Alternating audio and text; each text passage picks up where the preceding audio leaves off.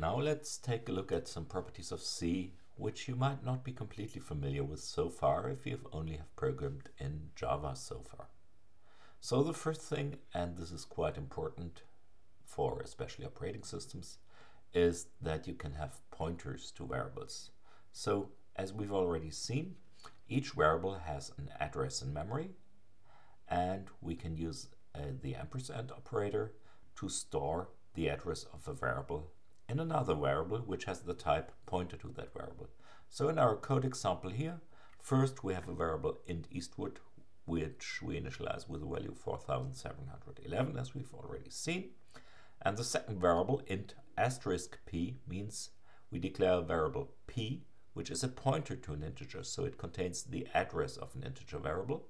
And the third line of our code now assigns the address in which our variable Eastwood is stored, so the memory address at which this variable Eastwood is located, and copies that address into our pointer variable p. So a variable is a name for a data object, so Eastwood is a name for the content 4711, whereas p as a pointer is the name for a reference to the object, so essentially it just tells us where this object lives. It just doesn't give us the name of or the contents of the object directly.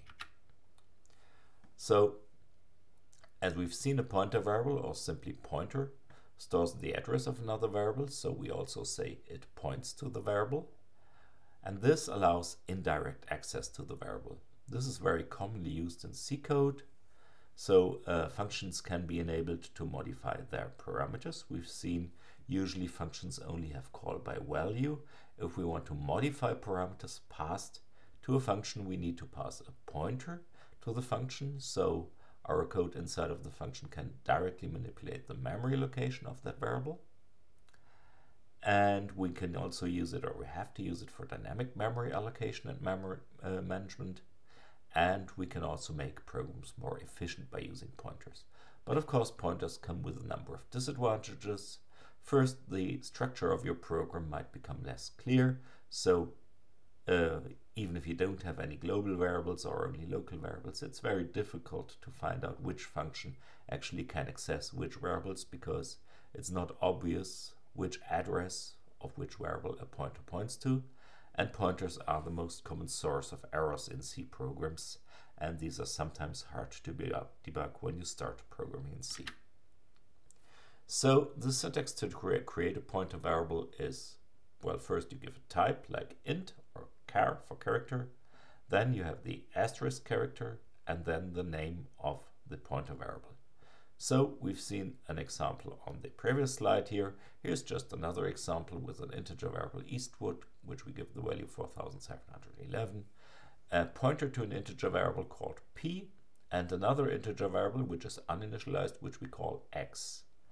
So in the following line, we just initialize our pointer p, so it points to the memory location which contains the value we stored in our variable Eastwood. So p points to Eastwood now. And the final line of our example code now is something new. When we say x equals asterisk p, we so-called dereference that pointer. So we look up the memory location, then look up what is stored inside of that memory location, and we know it points to Eastwood. So what's stored in this is the value in our variable Eastwood, so 4711.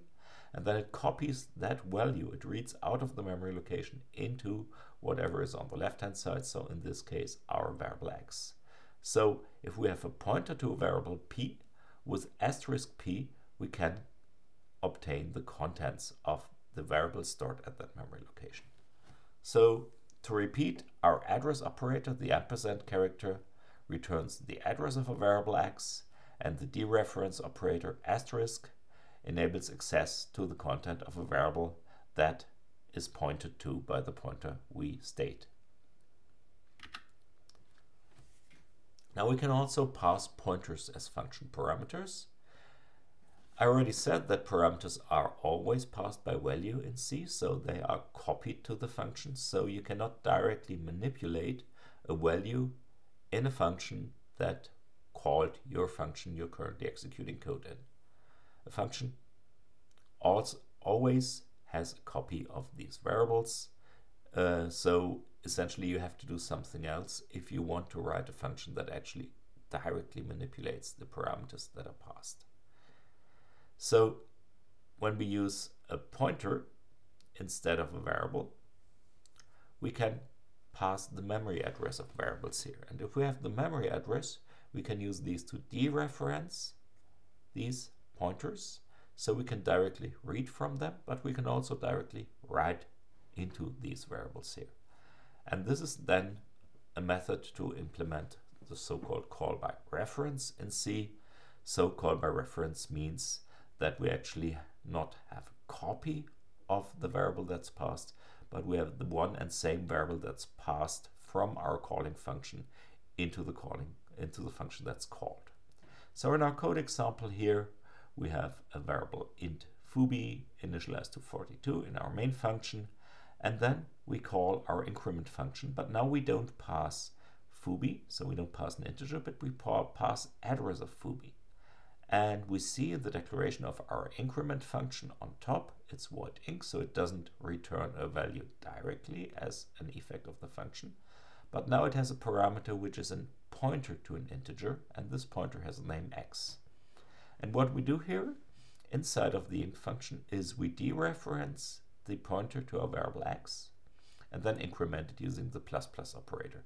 So what happens here is that when I call the inc function with the address of foob from main, inside of the inc function, this pointer is copied to our variable x, but it's the same pointer obviously, so it points to the same variable foob as in main. So this is dereferenced, so it gives me the name, the contents of our variable foob, and then we increment it and store it back into that variable here. So this function here can actually increment a value, and this incremented value can be seen afterwards after we return from inc in our main function. A use case which is very common is a function which you can use to swap variable values. So if we have a swap function that gets passed two parameters, int pointer a and int pointer b, as seen on the right hand side here, we can swap the contents of these variables by dereferencing.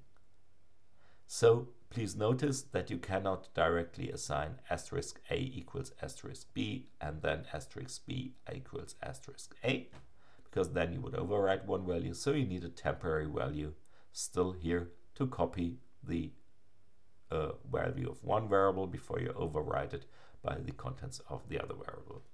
So in our main function we have two variables, integer variables Olorant and national with two values, and when we call swap and we pass the pointers to these two variables, then afterwards we see that the result is that the contents of these variables actually are swapped here. So again, using the ampersand operator to take an address, using the asterisk operator to dereference a pointer is important to use pointers in C. You can also define pointers to structures, so it's not only possible to define pointers to scalar values like an integer or a character, but it can also work with structures here. And this can, for example, be used to build linked lists. So in our code example here, we have a structure we call list element, and this contains of a character and a pointer to the same structure.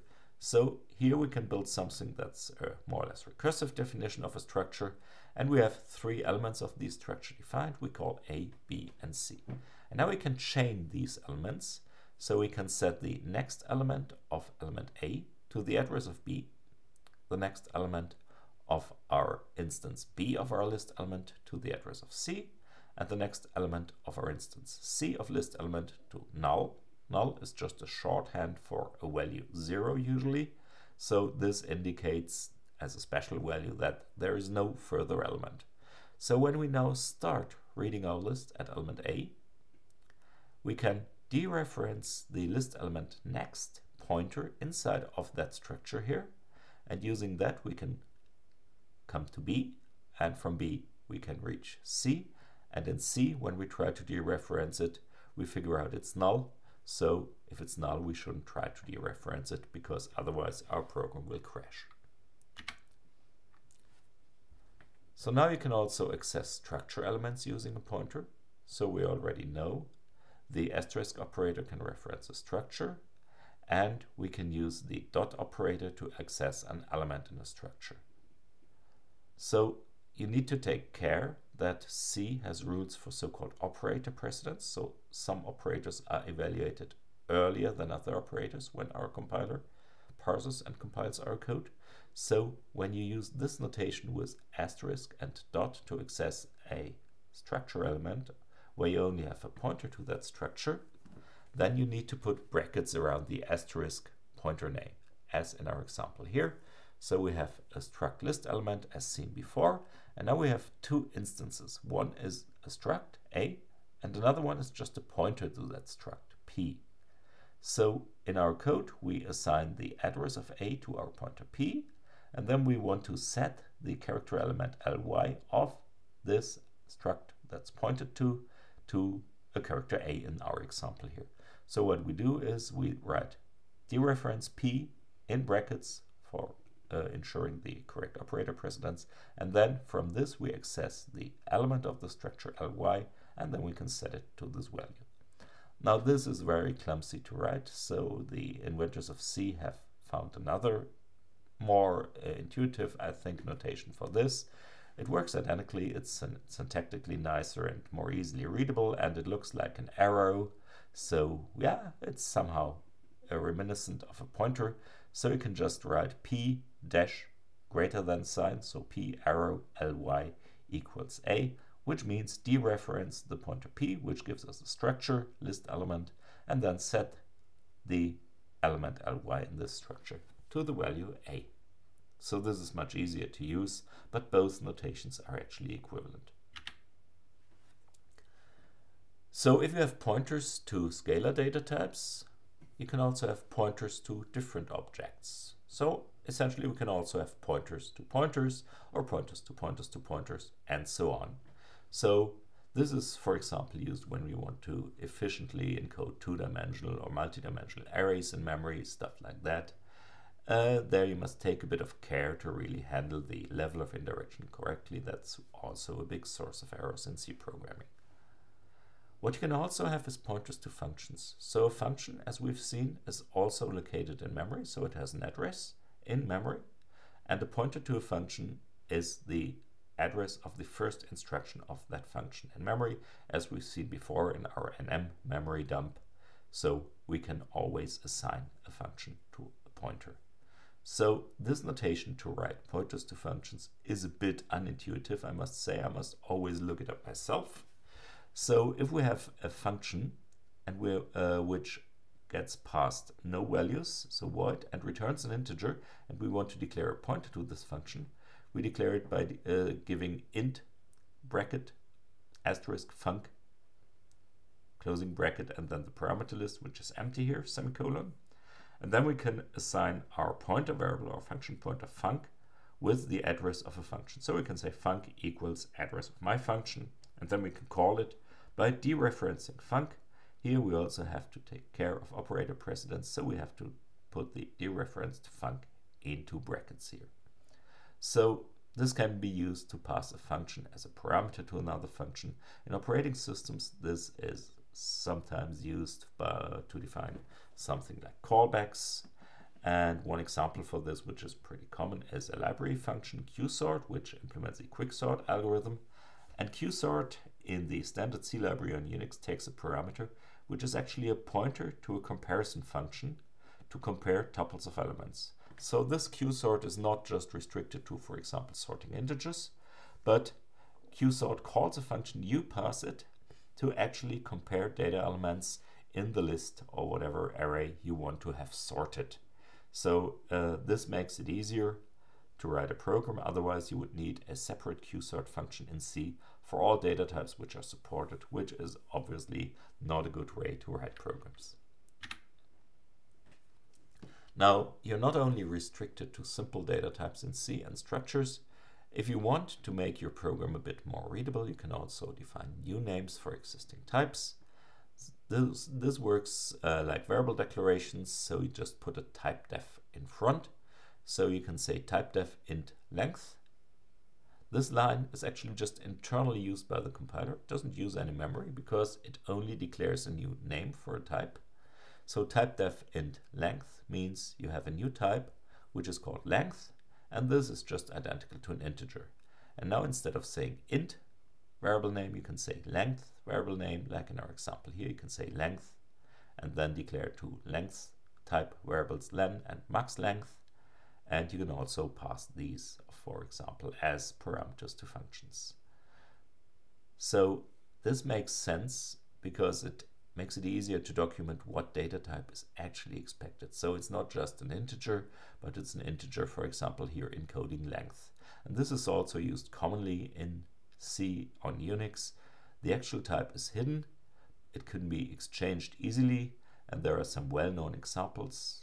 So, for example, the process ID identifying the unique number your process gets assigned when it's started or created is just an integer, but in Unix it's called a PID-T. So a PID-T indicates that you actually want to work with such a process ID and not just with a generic integer.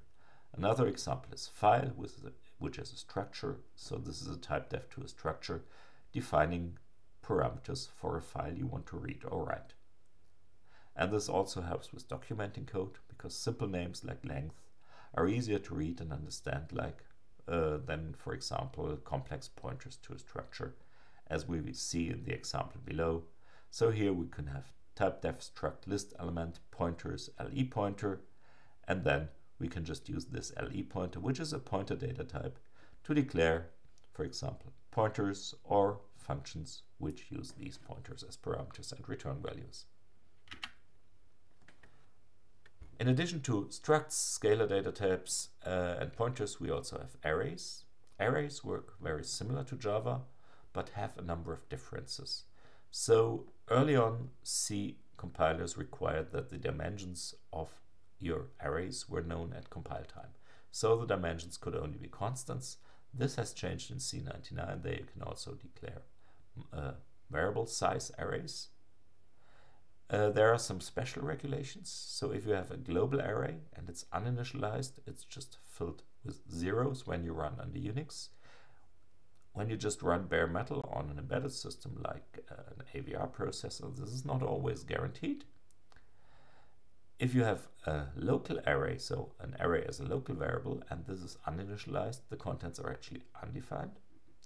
And you can also use initializers here, like you initialize scalar variables here. And this is done using the bracket operator, so we can declare a list of primes here. So we have a 100 element list of primes. Each prime is an integer number, and the indexes start at 0. So the 0th element of the primes array gets a value 2, the first element gets a value 3, the second element gets a value 5, and so on.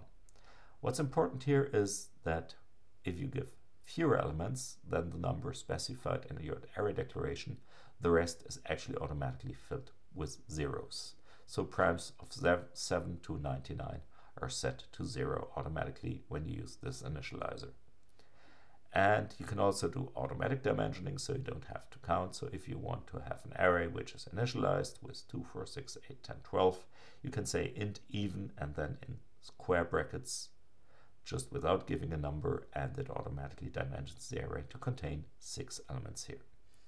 Now, one important difference to Java is that C does not do any bounds checks when accessing arrays. This is done for performance, because it's usually faster, and the common case is that you don't exceed a bound, but of course when you do it, it's problematic. So you might be able to read array elements that no longer belong to that array because, for example, you try to access the 101st element of primes, or even worse, you can try to write these elements, and so you would overwrite a memory location that just happens to be behind your array in memory, and that's usually another variable, so you would corrupt data, and these errors are very hard to find. So this is another very common problem of C programming. Buffer overflows or array overflows, which are the source of many C-based security holes. You can also have multidimensional arrays, so you are not restricted to one dimension, but you can have, for example, a matrix giving 2 dimensions. Multidimensional arrays are very similar here. So you can have a calendar array of integers which has 12 months and each month has 31 days. So this array has 2 dimensions with 12 rows and 31 columns.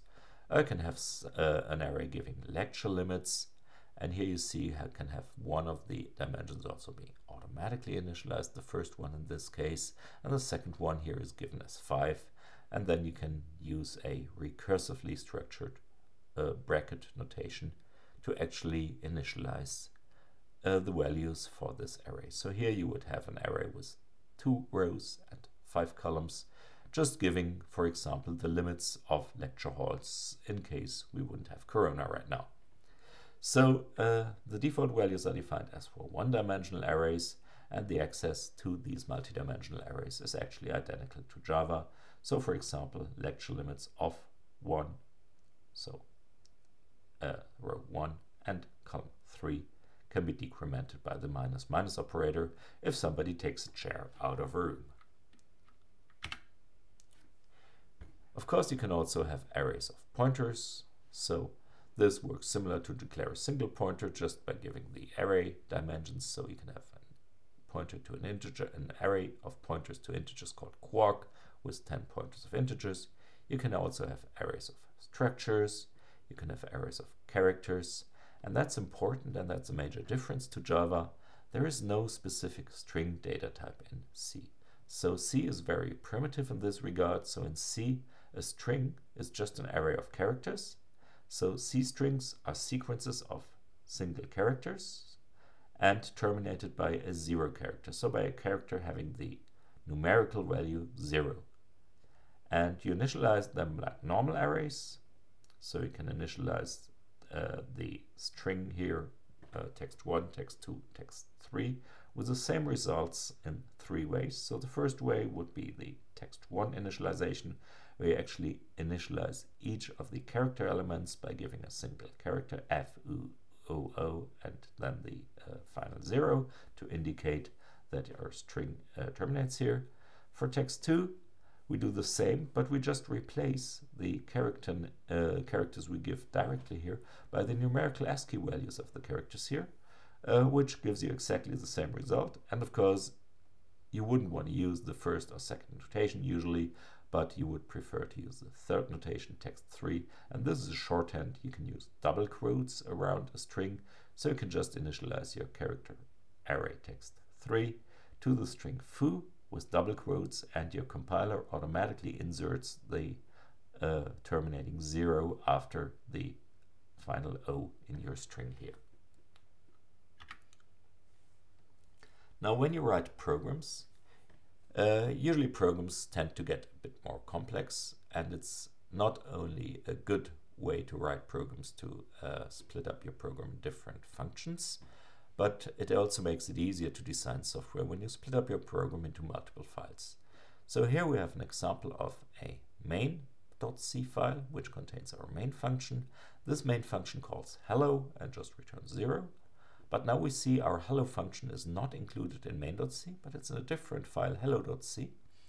Hello.c is a separate source code file. This includes the standard IO library because we want to print hello world. And then it has a function void hello, which gets no parameters, and this just prints using printf our string hello world. So we can just try to compile this on the command line. So usually our compiler is a C compiler. Traditionally it was called CC. On Linux you very often have GCC, the GNU C compiler. You could also have a more modern compiler which is called Clang. It doesn't really matter, both support the C standards we're using in our lectures here. So what you could do is you can say gcc compile main.c, also compile hello.c, and give it an output file name using -o of hello_world.elf. Now this works. You get an executable, and when you run it, you actually get a printed hello world on screen. What's important in C, and this is also different to Java and many other systems, is that C compiles files completely separately. So we don't have any prototype for the hello function in our main.c file. So the compiler has to assume an implicit declaration of hello when it compiles main.c, because it doesn't even know about hello.c, because it really just looks separately at all the several source files we compile. So the problem with this is that the compiler does some assumptions whenever you don't give a prototype. So this implicit declaration of hello says it has a return type of int, and it doesn't check any parameter types. So this might usually result in a warning of the compiler, because the hello function you actually implemented has a return type of void and not of int, and this is of course a conflict. So the compiler notes when it compiles main.c that hello is an undefined symbol, but it notes in the symbol file, oh yeah, there's a symbol hello. We don't know what its value is so far, so it must be somewhere else. So what's happening here is a bit of magic, because GCC not only compiles our source code files, but it automatically executes the linker afterwards, and the linker looks at the symbol tables of all the compiled files, so from the compiled file for main.c and for the compiled file for hello.c, and then tries to tie up all the missing references. So it sees when it looks at main.c or the compiled file for main.c that there's an open reference to hello, and it finds it in the compiled file for hello.c, and then it can patch our binary to actually contain the correct address for the called function when it creates our elf file. Well, this is obviously a bit questionable. You might want to think about why this is problematic, but of course, giving the hint that there's an implicit declaration and there's no checking of parameter types, you might get an idea of why this is not the really ideal way to do this. So what else can you do? Well, you could provide a prototype for your hello function in main.c. So you could add the line void hello, opening closing brackets semicolon, to give the prototype for the hello function. And this also works when giving a compiler option called -w error, which actually causes the compiler to flag all warnings. It would usually output as errors, so your compilation would fail. So in this case it works because your compiler is perfectly happy. It has a prototype for hello, so it can actually do a type checking. It knows hello doesn't get any parameter, doesn't return any parameters. This is consistent with our call to hello. This is consistent with which was in hello.c, so that's fine. But it's still not a good solution, because the declaration of hello in hello.c might change. And if you have to change it in hello.c, you have to remember to also change the prototype in main.c, because otherwise your compiler would complain again. So both obviously have to use an identical declaration. Also a thing to think about why they have to do this. So the best way to do is if both actually would use the same declaration here for our prototype for our function hello. And this can be done by using the so-called preprocessor in C. We've already seen the hash includes as part of the preprocessor, but the preprocessor can do quite a number of additional things. So the correct way to do it would actually be to generate a third file, which we call hello.h. So in hello.h, we just include the prototype for our hello function. So we just give the calling conventions to our hello function, and then we include this header file both in hello.c. So we have a defined prototype for our hello function, and in main.c. So our compiler knows and can type check the call to hello. So include, as we've seen, is a preprocessor command, and as we've already seen with standard I/O early in this lecture, the preprocessor is pretty stupid. It just copies the contents of the header files to the location of the include in that file. So internally, while compiling in main.c, this line include hello.h is replaced by the line in hello.h, so by the prototype, and the same happens with hello.c. Now, as you see, there are two different ways to give file names to your include directive. The one we've seen already has used the angled brackets, and these angled brackets means it's somewhere in a search path that's defined by a compiler and your system platform. So standard io.h usually comes with your Unix system, so it's somewhere in a directory called /user/include or somewhere else, maybe on macOS 10. And these passes are searched automatically when you give the angle brackets, whereas when you give double quotes around an include file name, these are relative to the directory of the current C file. So if you store main.c, hello.c, and hello.h all in the same directory using the include double quotes hello.h, then the compiler automatically finds hello.h in your current directory, which might be your project directory. One thing you should never do is given on that slide. I've seen this many times before in C code for beginners. They would just directly include hello.c in main. Well, what happens here is that the text of hello.c is copied at the beginning of main.c, and this is then very problematic.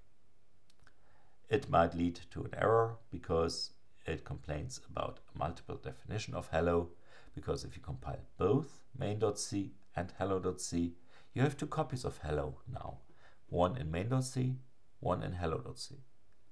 You could actually get it to work by using the include like this and then only compile main.c, but then again this would just mean that you include all of your program code in one big source code text file, which is obviously not what you usually want.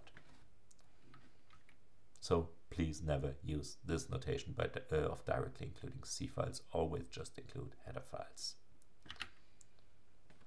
So to sum up what happens when we compile a program consisting of multiple files with our example main.c and hello.c again here, including the header file. So the compiler compiles main.c, and it generates machine code for this file, and this machine code is also called object code, and that's why it's usually called main.o, the O just indicating its object code. And the symbol table for main.o now contains an indication that we have a function main, which is declared and defined inside of main.o, and we have a reference to a function which is called hello, which we don't know so far. The next step our compiler takes is it compiles hello.c separately. So again, this gives us a symbol table. This symbol table now tells us, okay, we have a function hello inside of hello.o, which is implemented there. And we have a call to a function printf, which is not implemented in hello.o. So it must be somewhere else. And after our compiler has compiled both main.c and hello.c, we have the main.o and hello.o files. These are then passed to the linker. So the linker starts with main, then sees, okay, in main we have an open reference to something called hello, and then it looks in the other object file in hello.o, is there something called hello implemented? And yes, it is, so it finds it. But then again, it stumbles across a different problem, which is, oh, there's an open reference to printf, so we need to find this somewhere else. Now, we haven't given any other indications of libraries or something like this, but a convention of the C compiler is that it links the standard library, just called libc, so the standard C library, automatically unless you tell it not to do it. So printf is part of our libc library, so what happens when the linker is executed is that main.o and hello.o are linked together with the C library, and this results in our final executable elf file here. So that's really an important difference. The C compiler really compiles everything separately, every single source file. This has an implication. So if you only change one source file in a large C project, you only have to recompile this source file into an object file and link it without compiling all the others. So this makes turnaround times for compilation quite a bit faster in this case.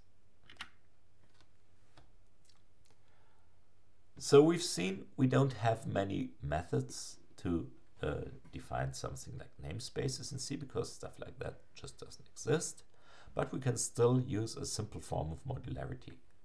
So if we have global variables, we can still distinguish between variables that can only be accessed from inside the module, so the C file they're declared in, so their declaration is not passed on to the linker.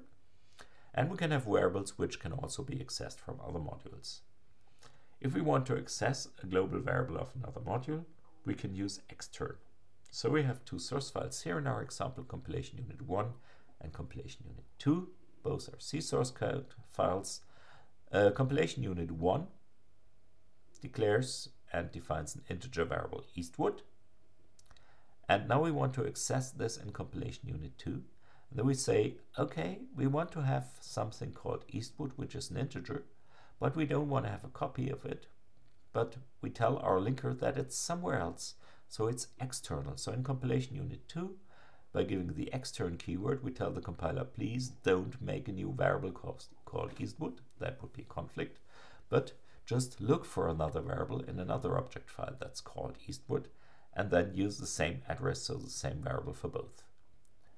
Now, if you have certain global variables that you don't want other C files to access, so to read or write, you can use a so-called type qualifier, and this type qualifier is called static. Static makes global variables invisible to other modules.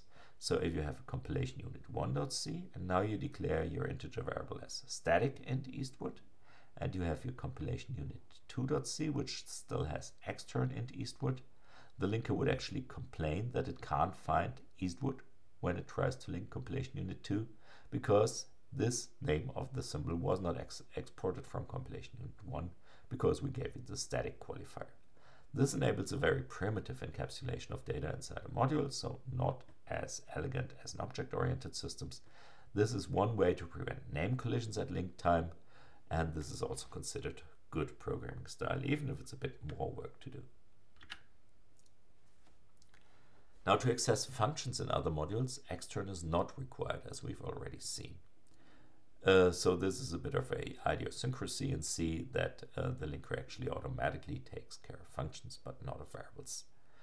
Functions, like variables, can also be declared static, and this is used for functions that should also only be visible inside of your module, so inside of the current C source file. So these functions can only be called by functions which are inside of the same C file as the function declared as static. So they're not part of the module interface, and again, they're not exported, so the linker can't see them. We can also declare local variables as static, and that's a bit strange because they're not visible outside of the local function themselves. So what happened here is that the C compiler writers actually got lazy and reused this static keyword. This is not a good idea, but it's a standard. So declaring a local variable as static has a completely different meaning than declaring global variables or functions as static. So when you declare a local variable as static, you actually mean that, and to tell the compiler that it has to take care of, that the variable value actually survives between subsequent function calls. So we have a function unsigned odd number, and this has a static variable, which is an unsigned integer variable called n, and we initialize this to 1 only the first time odd number is called, and then we return n plus equals 2, which not only returns the number n incremented by 2, but also sets the value of n to the previous value plus 2. And because it's static, when we call odd number the next time, it retains this value. So for the first call of odd number, it's initialized to 1. The second call of odd number retains that value of n and has a value of 3. The third call has 5, and so on. So essentially, this turns your variable n into something like a global variable, but this is still only accessible inside of the function it was declared in, so inside of your odd number function here. As I said, this is definitely confusing at first because this has a completely different meaning compared to the other uses of static. That's a bit, a cause of the historic events of C development over the last almost 50 years. So we've already used the preprocessor to use includes for system header files and for our own header files given prototypes of functions. But the preprocessor can do a bit more, so it can do mostly text replacements. So you can define and use so-called preprocessor symbols. Using the #define command, you can define a name like horse here and give it another string. So we can define something that's called horse, and we just give it the value 4711. This is just 4 characters, so the compiler doesn't imply that it's a number or something else.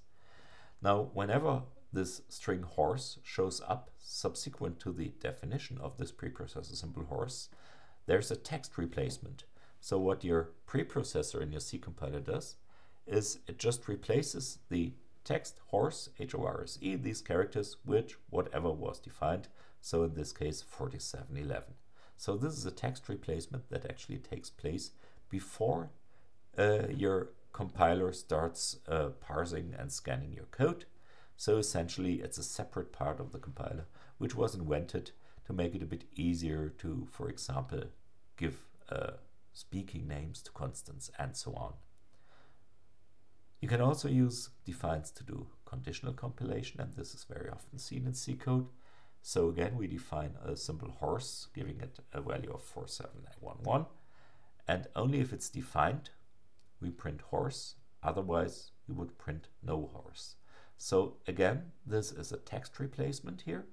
So the preprocessor actually checks if this symbol was defined. If it was defined, it copies the first printf line into your source code file, which is to be compiled. And if we didn't include the define horse line in the first line, it would actually use the second printf line to copy into the source file instead of the first one. So in this case, this example is just transformed by the preprocessor to printf horse, and that's what our actual compiler sees afterwards.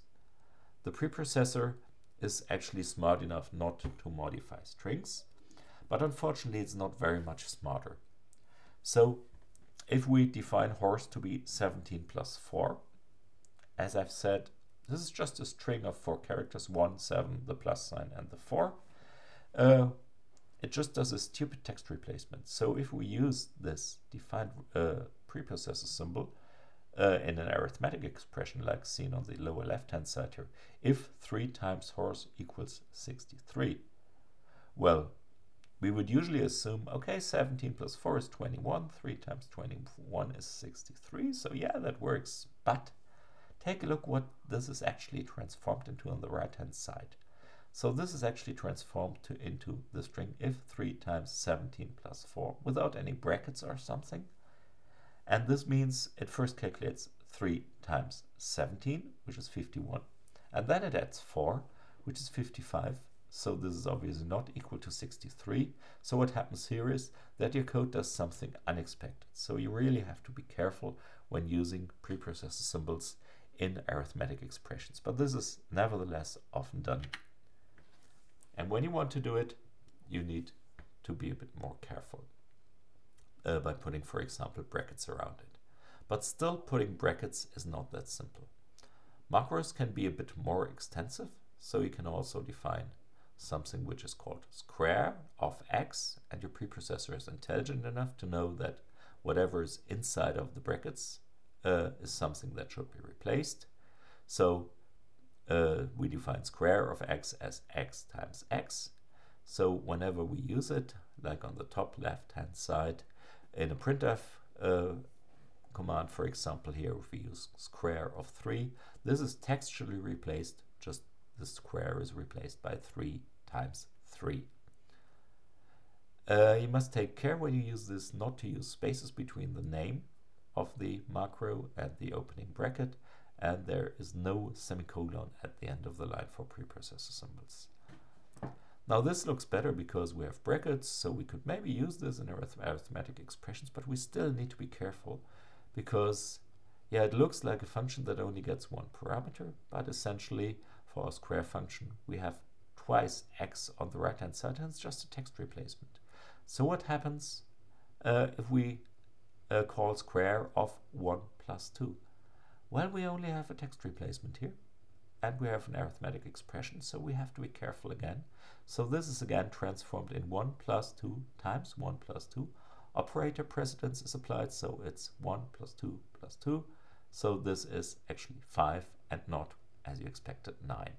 So the solution to all these problems is to use brackets around each and every use of the parameter, as well as the overall expression. And only then you're at least safe for using it in these contexts here, because your arithmetic expressions are then in a correct operator hierarchy. Now, Usually macros are constrained to just span a single line, so the preprocessor is really simple. If you want to use separate lines, so several lines to define your macros to make it easier readable, or to use really long macros, you can use a backslash character at the end of each line. So this would mean just to the preprocessor that it accepts all these several lines joined by the backslash characters as one long line. But still, with parameterized macros, you can have stupid side effects. So really be careful when you use these. So again, we define our square of x macro to be x times x, this time with correct brackets. Now we call it with an argument of plus plus x. So this is transformed to plus plus x times plus plus x.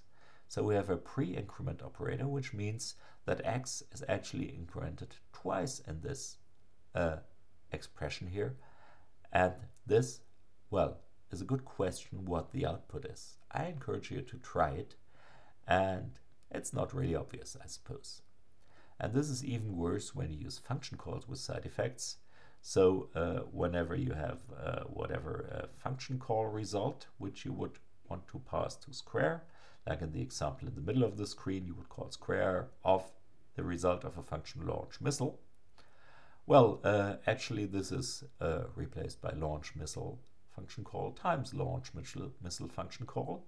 So you multiply the results of two calls to launch missile, and well, instead of launching one missile, you launch two automatically. This is probably not what you wanted. In addition to having conditional compilations, you can also check the value of defined macros in a preprocessor using the #if preprocessor command. So you can define a preprocessor macro horse to have the value 4711. Then you can check for this value during compilation. So if the value of horse equals to 815, then we print horse, and otherwise we print no horse. Again, this is a text replacement, so it either copies the first or the second printf line to our resulting file, which is then finally compiled. So in this case, this would be transformed into no horse, because 4711, the string our symbol horse was defined to, is obviously not identical to 815. Now, when we consider include files, we can also have additional problems. So let's look at a scenario where we have multiple header files and mutual includes. So in our example here, we have a header file scheduler.h, which includes foo.h and clock.h, but clock.h also includes foo.h. In turn, scheduler.h is included by bar.h, which is in turn included by quark.h. Quark.h includes serial.h, and quark.h in turn is included by clint.h. And the inclusion on the right hand side here is very interesting. So you can actually have something like recursive inclusions. So lie.h would include clint.h, and clint.h would include lie.h. Well, this would in general result in an endless recursion, and your compiler won't be very happy because it might run out of memory if it doesn't figure it out. So essentially you have to cope with two problems here. The first one is that contents of header files, remember this is just a textual replacement, that these contents of header files are repeated. So when you include clock.h and foo.h on the left hand side in scheduler.h, you end up with two copies of foo.h, which of course the compiler complains about because it sees double definitions of everything in foo.h. And in two, as we've seen, you have this endless recursion which your compiler doesn't like. And the common solution to avoid these problems is to use include guards. So include guards are used to guarantee that each header file is only included once when you use an include statement. So in this header file on the right lower side here, you see what we do is a little trick. So inside of each header file, which is called whatever.h, we define a preprocessor macro called underline whatever h, and then two closing underlines. Then we have the usual header file contents, and around all the file we put this guard, and this guard is an if and def. So only if this symbol has never been defined before, include the rest of the file. If this has been defined before, because we have included this header file already, just don't include the rest of the file. So this include guard actually enables you to ensure, even if you have strange situations like these, that each include files only ends up once when you include in these complex circumstances. What else do we have in C? Something that's not very common in other programming languages is so-called union. So we've already seen structs or structures. Structs group multiple elements in memory one after the other. So whatever, you have an integer and a character and another integer one after the other in memory, and these are separate data elements. Whereas a union groups multiple elements in memory on top of each other. So essentially, using a union, you can create an alias to a variable that gives it, for example, another data type. This can be used, for example, to access a memory location as an integer, and also as 4 separate characters on a 32-bit machine. So the same memory area could be accessed as integer as well as a 4-character array, and this is shown on the right-hand side here. Now we have a union don't know, and this union has 2 elements, and these elements are at the same memory location. So the array with 4 elements of characters ly occupies the same memory location as our int variable Eastwood. So whenever we write something to Eastwood, we also overwrite the value of our array lie, and the other way around, whenever we change something in our array lie, we also change the value of Eastwood. And this can be used to convert types. So when we declare a union don't know, so a variable of that type, which we call just whatever, and initialize this, we can only initialize the first element. That's a restriction of C. So we could only initialize our character array, for example, to foo, and the automatic closing 0 byte, which is automatically inserted because you initialized it with a constant string. So in main, we can first start to print this variable here, and we print this variable here whatever.eastwood. Now what you see here is we initialized the ly array, but we read the Eastwood array and we get a value out of it, which is 6f66 as shown on the left hand side. And then we can initialize whatever.eastwood to this strange decimal number 7496034, and then we can print the array as a string, as a character array, and we get something back that's called bar. So the first printf produces this hex string 6f6f66, and the second printf produces the string bar. So this is a good idea to think about what happens here, because if you know and understand what happens here, you've understood pointers in the general case, and also the storage of variables to memory. Now, arrays in memory are stored in memory one after the other. So whenever we have an array of several elements, it just starts at an address and then it uses subsequent addresses to store the next array elements. So in our example code here, we have an integer variable foo, which is a short integer, so it means it's a 16-bit variable, so it uses 2 bytes only, which we initialize to 24. We have a character array called word, which is initialized with a string quark and the ending 0 again. And we have another integer variable called cuckoo, which is initialized to a hexadecimal value ABCD. And usually all these, when you declare them like these, one after the other, are put into memory one after the other also. So the first value in memory is 24 or hexadecimal 0x18.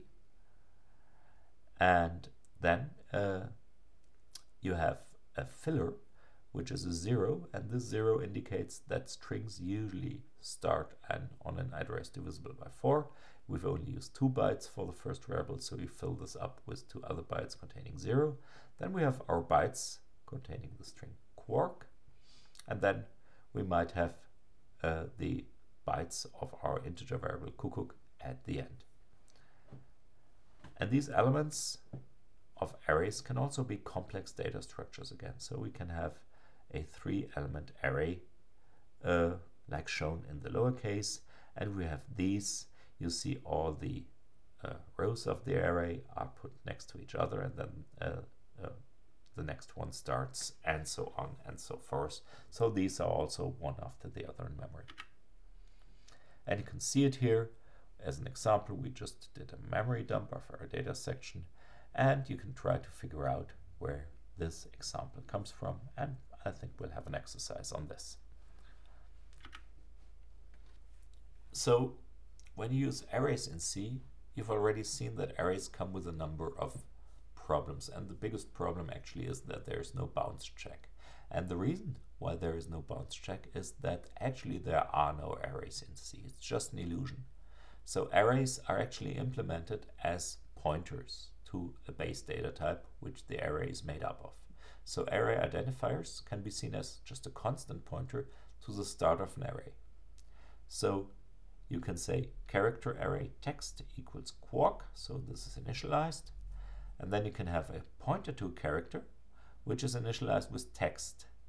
Text is just a shorthand, it's just the name of the array, it's synonymous to the address of the first array element of text, so having the index 0, it's synonymous to address of the element 0 of our array text. And then you can initialize some element of this character pointer points to. Yes, so you can say dereference our pointer C, and we know it points to the first character, so to a Q in our text array, and you can replace this character by a K, and so this Q in our text array would then, because you access it using this pointer, be replaced by a K. Pointers can also be used like array identifiers, so if you have declared your character pointer before, you can also use C of 1 as if it would be an array, and you can write a W to it. So this would change the text to quark with a W. It doesn't always work the other way around, because array identifiers are not variables, but they're constants. So array identifiers have no address in memory. That's a difference to pointers.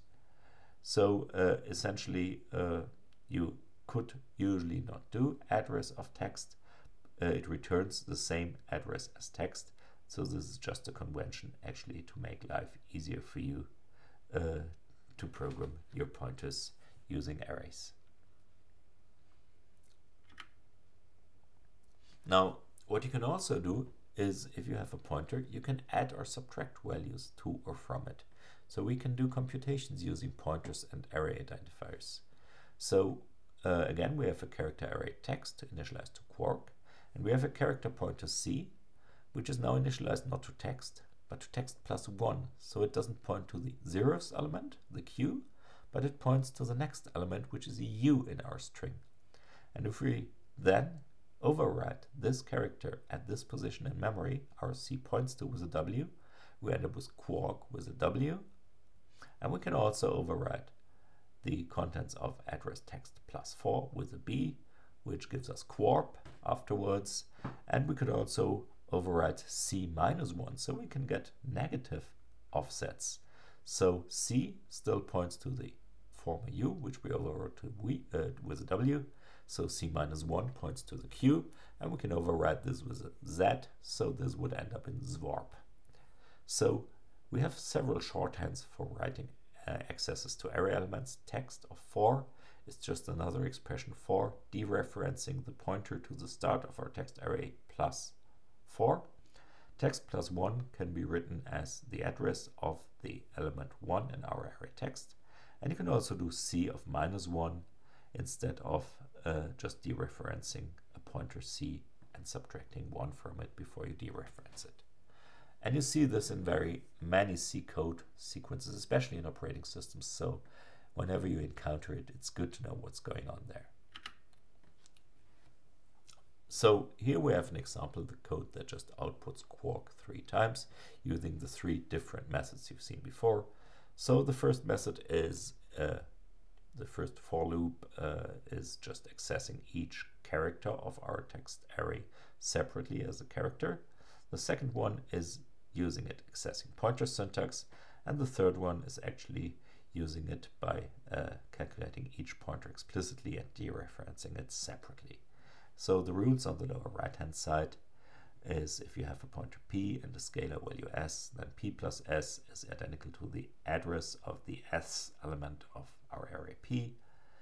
Dereferencing p plus s is identical to accessing the s element of p, and p++, and this is important, is equal to p is the address of the next element in our array.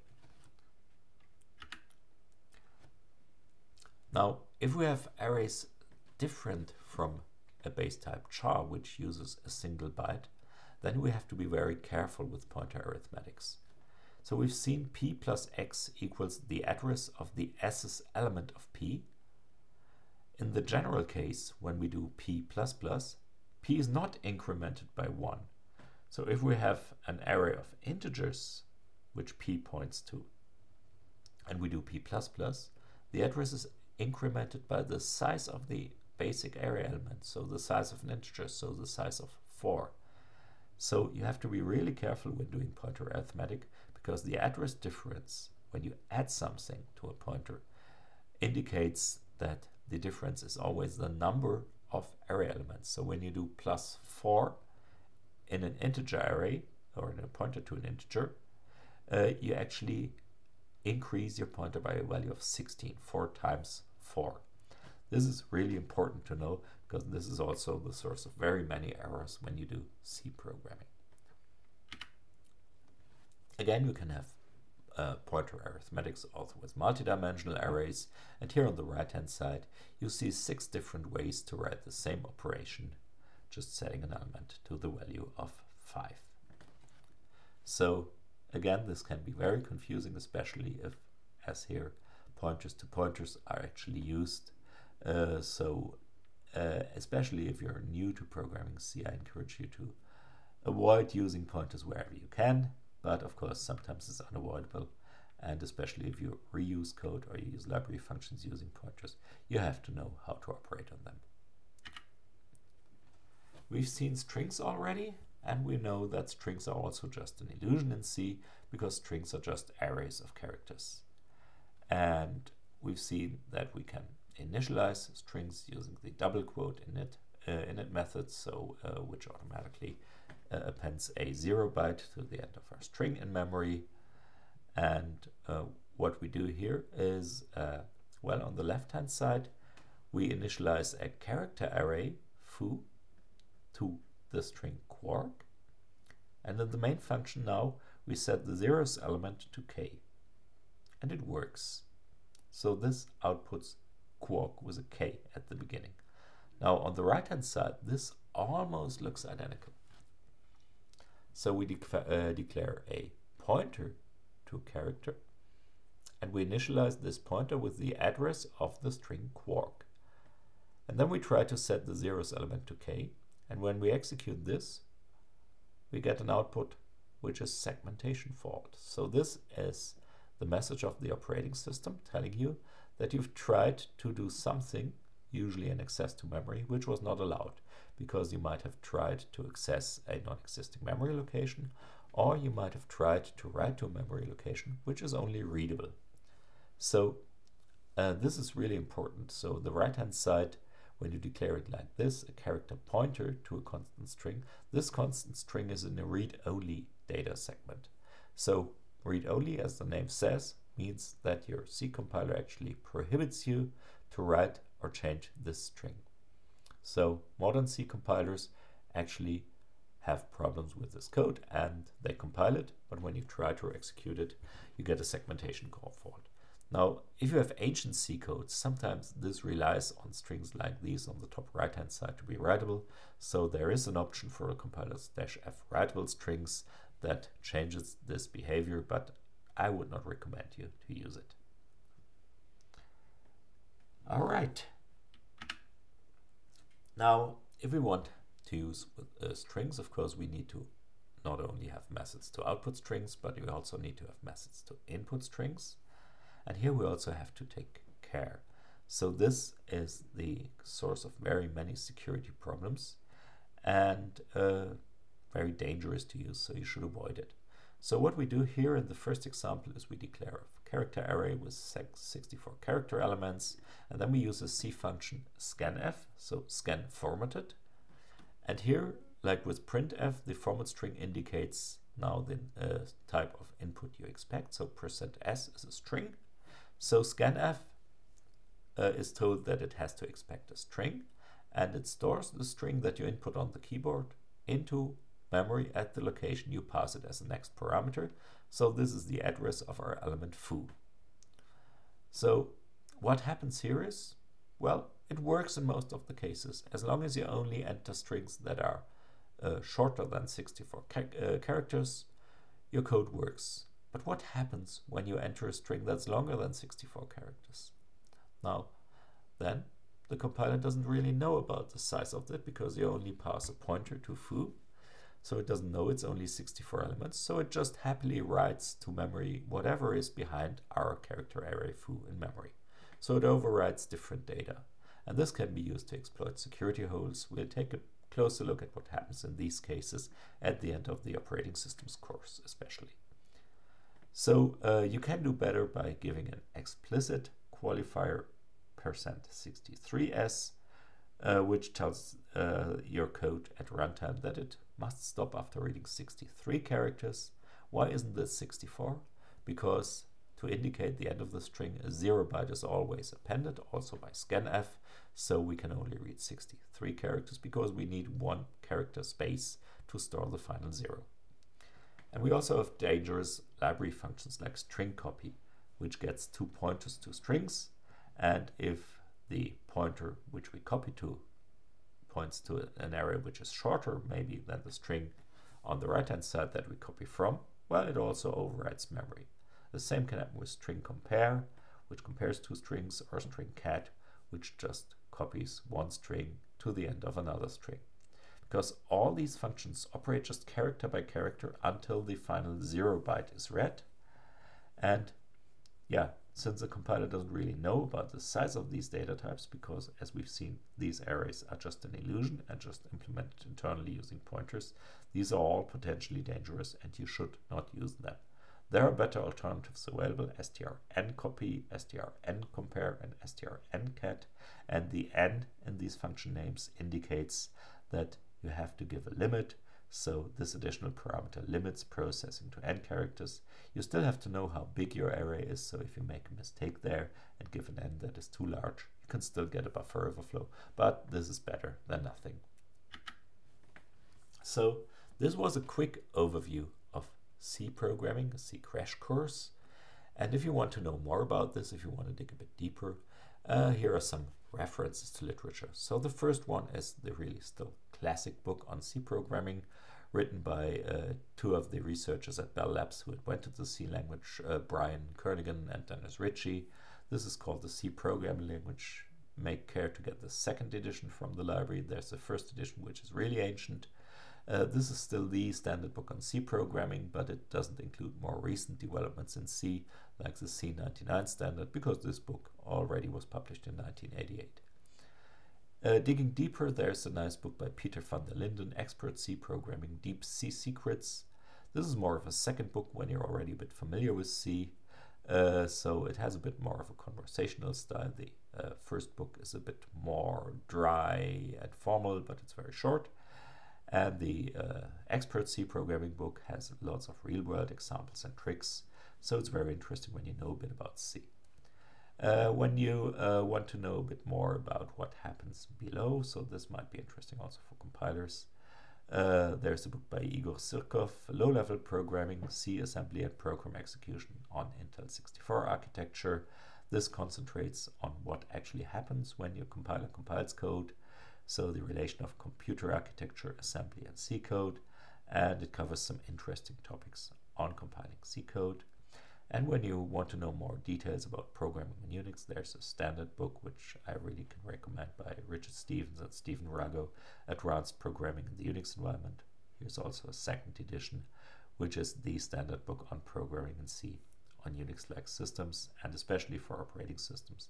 If you want to dig deeper, I can really recommend it. Of course, all the information you need for working on the exercises is provided in the lecture slides and in other references to literature. So that's our C crash course. That's our first week of lectures for this semester. Thanks for listening, and in the next week we'll then start off with our lectures in compilers and operating systems separately. Thanks for listening and have a good day. Bye.